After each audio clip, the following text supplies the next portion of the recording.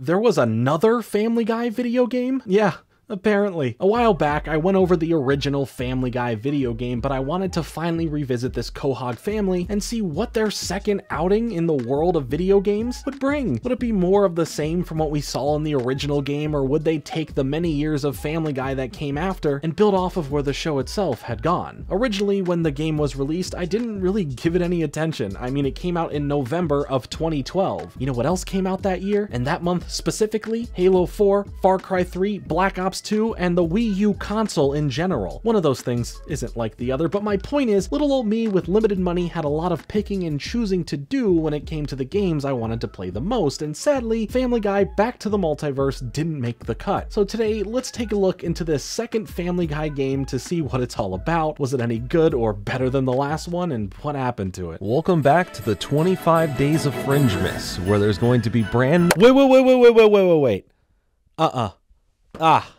Double Fringe-miss. Aw, you only thought you were gonna get 25 videos this year? Look at you. You look silly. But I'm here to fix that because I'm going to give you not only 25 videos, but I'm giving you 50 videos. I have 2 channels. That's 2 Fringe misses. Each day there'll be a brand new video on both channels for 25 days. I haven't slept in months. Enjoy the content. Or don't.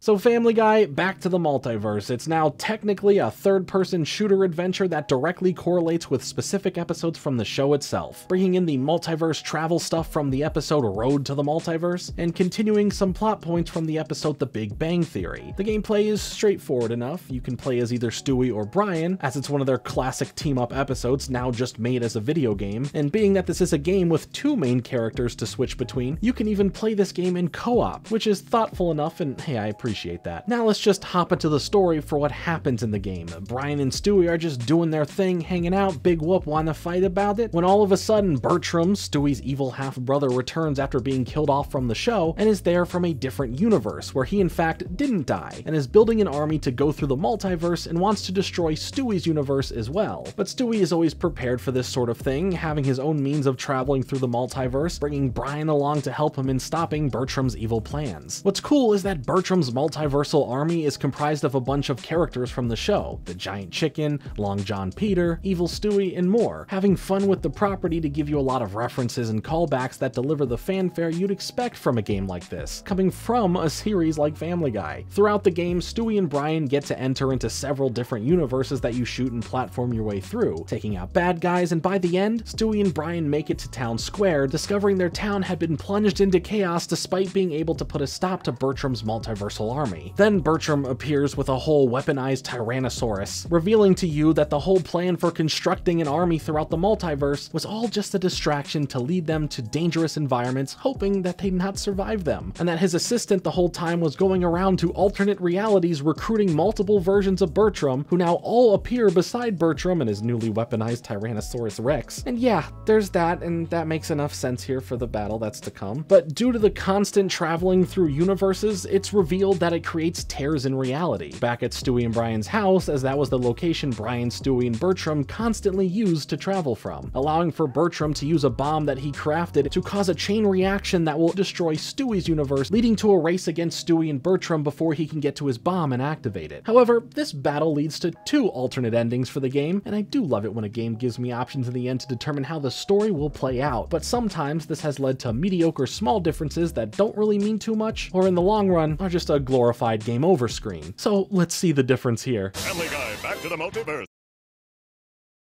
This is somehow Meg's fault. The first being Stewie and Brian successfully taking down the Tyrannosaurus, as Bertram begs for mercy, saying that he and Stewie could rule the multiverse together, and Stewie obviously refuses this offer, with both him and Brian feeding Bertram to the Tyrannosaurus Rex, which is then shot to death after eating him. The Griffin family, all back together now, are happy to see both Stewie and Brian are safe, though Brian still worries that there's alternate reality Bertram still out there that will try and come and destroy their universe again, with Stewie breaking the 4th wall, saying it would all depend on how much money the game makes. I think we'll just have to wait and see how much money this makes.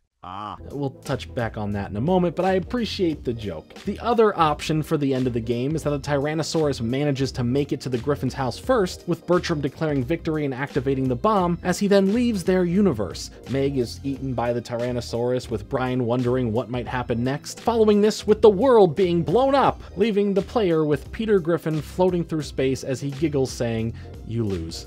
Yeah, it's not really a whole choose for yourself ending. It's just if you lose getting to the house first, the game is over. But you get a special ending cutscene that taunts you a bit for it, or you just beat the game properly. I like that they added in all that extra effort here for losing in the end, but there's not much to it other than that. I will say though that the game's levels are a fun look into moments from Family Guy with the characters being involved, and seeing these other dimensions is kinda cool, but none of the levels have that it moment that makes them feel overly special. You're just running around as either Stewie or Brian doing the same things in each level with only minor differences here and there. On top of that, the game is extremely short, like a little over 3 hours short, and this was a full-priced game as far as I remember because I had a friend who purchased it and hit me up the same day he bought it and said he wasted all that money for 3 hours of gameplay. But at least the gameplay itself feels decent to play, the shooting is fine enough, and the story is as Family Guy as you could make it. So for hardcore fans of the show, sure, there could be a lot more worth for you here, but it's just extremely light on the content side of things for it to be justified. As far as any other content in the game, there is a multiplayer mode where you can go against one another and have the additional characters of the rest of the Griffin household to play as well. Aside from some extra challenge levels in the game and being able to unlock other costumes to wear or other characters like Cleveland, Mayor West, Quagmire, and Death to play as, you can also get a few upgrades for your arsenal in the game if you want. This Double Fringe Miss is brought to you by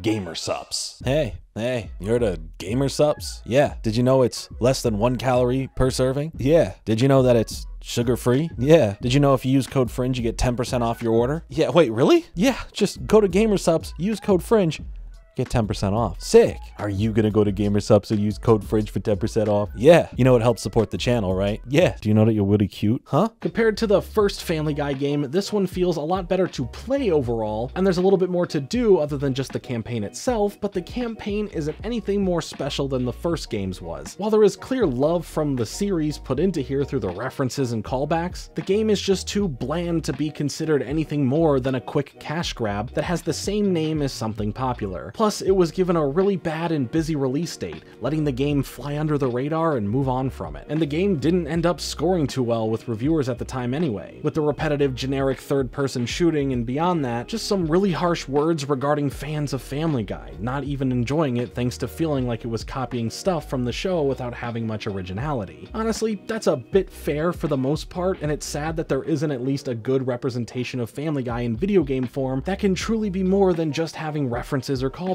But Peter Griffin is in Fortnite now, so who cares, right? There were other ports of the game apparently in the works for both the Wii and the 3DS that were dropped in development in 2011, and this is known to us now thanks to Liam Robertson over on Unseen64, who found out about this and reported the most likely reasons of these versions getting cancelled is mainly boiled down to the studio's focus on the other platform versions and getting those other versions to run well on those systems, which apparently they couldn't. Either way, Family Guy Back to the Multiverse is a pretty mediocre gaming experience and a lackluster Family Guy experience. And maybe one day we will get a Family Guy video game that truly brings something new and fresh to the table that makes sense for the property. And touching back to the joke with Stewie and the sales numbers, yeah, it didn't sell all that well, and I don't think rehashing any more of the Bertram v. Stewie storyline is a good thing. But what about you? What do you think? Did you enjoy this Family Guy video game? Would you like to see another one eventually? Let me know in the comments. I've been Jordan Fringe. Thanks so much for watching. Like and subscribe. Later.